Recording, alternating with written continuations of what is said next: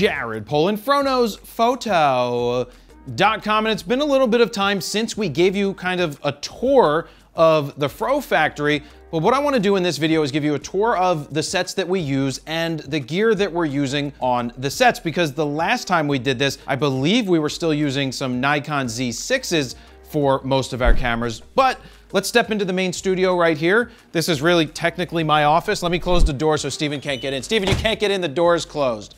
We still don't have a door.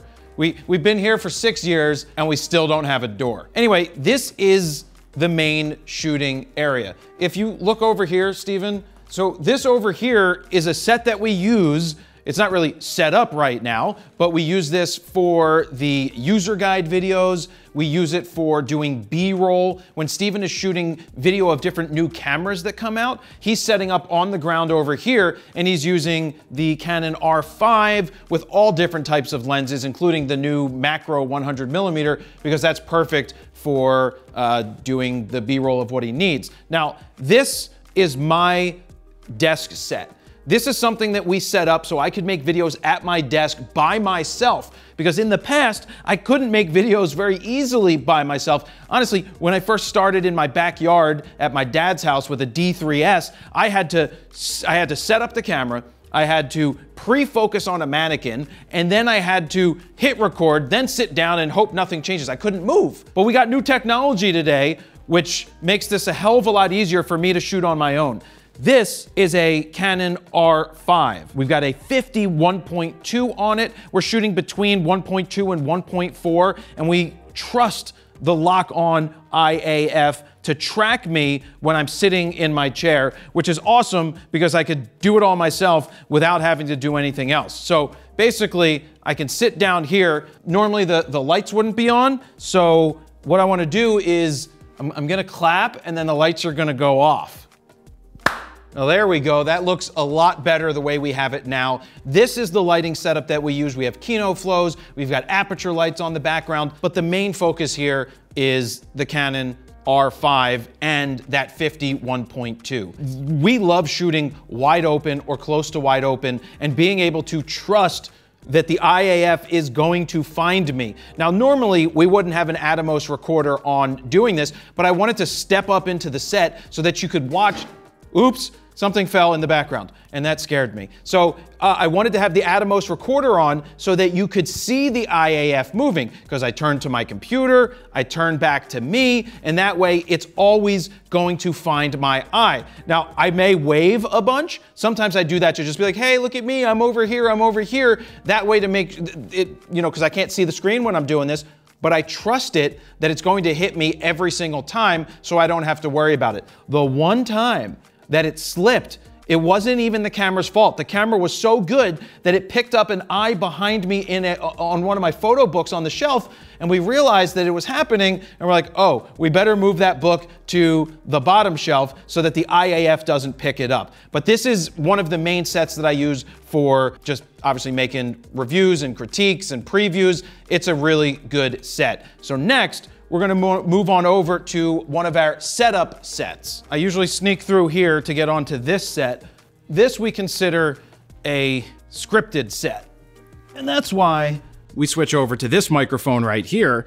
This is a boom mic. It's so that I can honestly wear my tighter shirts. I like wearing tighter shirts, but also the boom mic sounds much better when I'm doing scripted things. Speaking of scripted, Steven, can you run the script? Because right now this is a teleprompter from Prompter People, and we put the script up here so that I can attempt to read it. And usually I do a pretty good job, unless I make a video about them to teach others. For clarification, I define a keeper as the best of the best with honors, sir, image. So basically, the text is, what, 138 point text, Steven? It's the largest we can make it and still have a couple of words on the teleprompter so that it can, so that I can read it. All right, we're good there.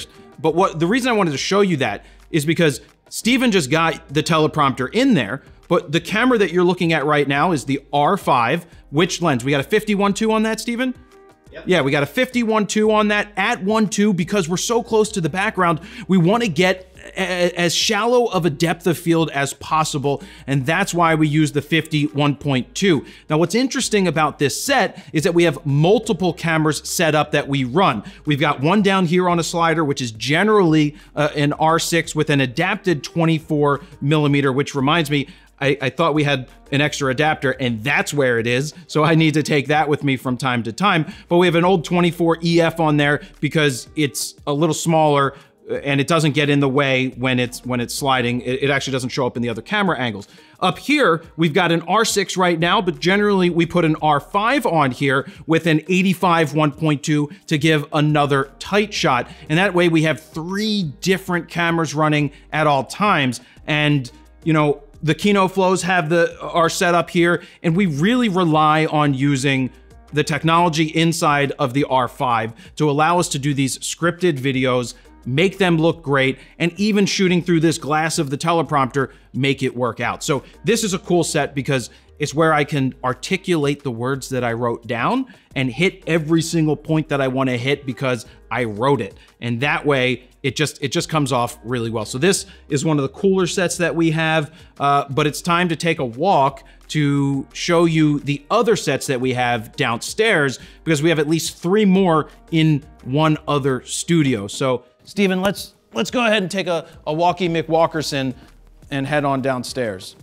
All right, so this is a pretty major studio for us because we have multiple sets that we can do here. If you see the floor, you'll see all different color tape. Now, the tape is for putting different, where the light stands go. Our blue tape right here is marked out so that we can pull the counter all the way out so that we can have our store set set up. And what's great about that is we have 2 cameras that are already set on location for the store set. We've got 2 R5s back there. One has an 85-1.2 on it. The other has an adapted 70-200 2.8 right now because I like to take the 70-200 RF out into the real world, and that's why we have that one there so that I don't have to worry about taking mine off. I mean, technically it's not mine, but taking it off when I want to go shoot. So that's one set right here.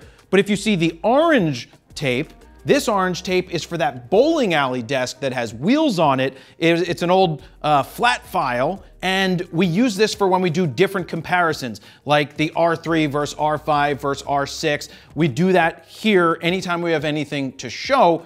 And what's cool about that is we can do double duty on the set that Steven is blocking right now, because we use this for fix, which we're gonna show you in just a minute, but we use this camera setup here right through. It's probably focused on me because the technology is so darn good that it finds me. And then we put up a second camera that's usually a little tighter.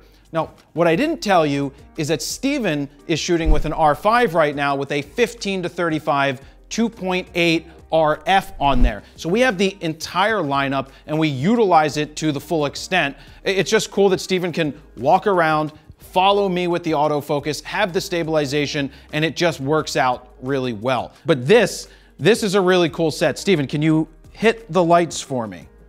Steven's gonna hit the lights, and this is our photo news set. Sometimes, and by sometimes nobody would ever know this, that I wave, only people that know this are Steven and Dan, that I'll wave my hands just to make sure that it finds me, the Fro guy, and I stand here with the teleprompter on when I do fix, and this is where I say, Jared Polin, FroKnowsPhoto.com, and this is your photo news fix. Well, that's more of the ending or the beginning. I don't know. But I do this myself. All throughout the pandemic, I came in here for the first time ever to film myself. Usually Dan or Steven was here to run the camera, to make sure that it autofocused on me. When we used to use the Nikon, we used a D5 in here for a long time. And so I needed someone here to focus on me. Now I don't need to worry about it. We have an R5 back here. We have the 28-70 f2 set to f2 because we want to compress the background as much as possible. There's so many people that think that this is a green screen behind me, and it's not. It's real. This is all real. It's gritty, and it just looks really good with this. Oh, and it's also great that I usually walk backwards sometimes. If I do something and I want to jump around, the camera's gonna follow me and keep it all in focus. So this is a really cool set. We got the different Kino flow lights set up. We have all the different tape on the ground to make sure that everything looks good. And I come down here and I film by myself. And that's what's so good about using the R5s and the R6 and the RF lenses, is that I can do this myself and not have to worry that it's going to miss, because just about every single time it's going to be spot on. So this has basically been a technology tour of our different sets. And this is a set we really haven't utilized just yet. We've made a video here, but this is going to be really cool when we decide what to do with it. But we have so many different places to use here at the factory, and using the Canon RF system, using the Canon R cameras has been great for us. We love the quality of what we get. Sometimes we even shoot it in 8K just so we can punch in a little more if we need to. We actually did that recently with the cam video for the where we gave him all of that Apple gear. We shot it in 8K so that we could punch in and do a bunch of different things, because Steven was on the fly with that. So yeah, any questions that you have, leave them down below. But as you can tell, we've got a lot of sets in kind of a pretty small area, and we utilize the R5s, the R6s, all of the RF glass, and even adapt some of the EF glass, and it works perfect for us, especially when Steven can fly with the camera and the focus just stays right where it needs to be. So that's where I'm gonna leave it, guys. Thank you very much for watching. Jared Polin, FroKnowsPhoto.com. See ya.